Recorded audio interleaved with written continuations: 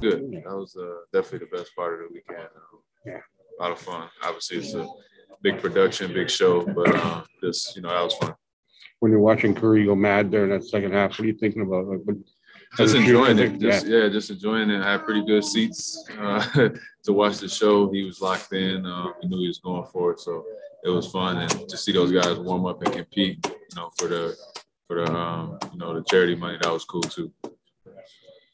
How much does it mean to you to have the family here, to just be around this the whole weekend? Does that make it pretty special? Yeah, I'm a pretty boring guy, so just to have somebody else around that can enjoy it for me. Not many things get me excited. So to have my family who's been here with me the whole way, be able to enjoy the weekend as well. That's pretty special. No one's gonna ask you about minutes you played. No one's gonna ask you about the minutes you played. No, you played too many, right? Yeah, way too many. Definitely. There were some conversations about it, so I'm happy. I'm happy with the way the night went. We won. I got out there, made a couple of shots, got some cardio in, and that's it. I'm good. Yeah, you gave me a shot in that far corner. Yeah, finally. Oh, boy. Yeah, didn't hit the backboard tonight. What was your favorite part of the weekend?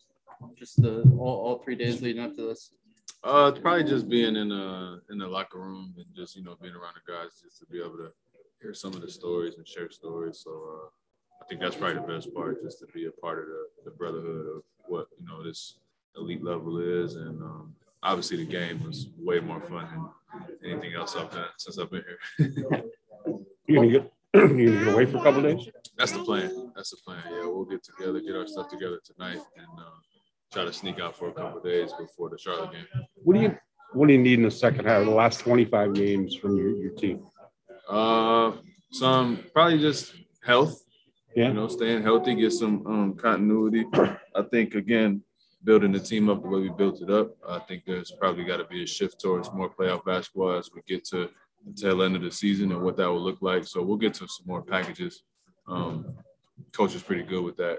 It's having a game plan to the season. So you would like to start sharpening up as, end of March, April comes. So you get to those 8 or 9 guys who are playing in style of basketball, playoff basketball, I guess you're talking about? Yeah, I mean, I think for the most part, we are who we're going to be. I think it's just more so attention to detail and just guys settling into their roles and kind of getting a better rhythm offensively, defensively, where we don't have to experiment as much. And kind of we know what we got. We just got to put it together at the best way we see fit.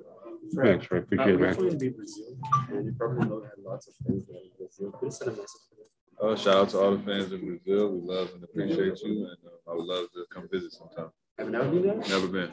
Oh, nice. NBA Brazil is doing a project to refurbishment of outside courts for kids, because basically have no courts there for kids to play basketball.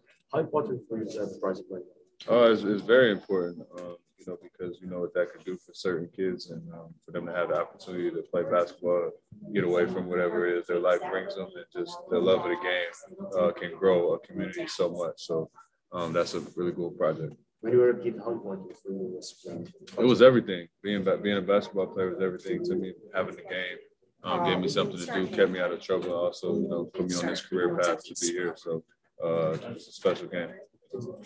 Thank you. Thanks, All right.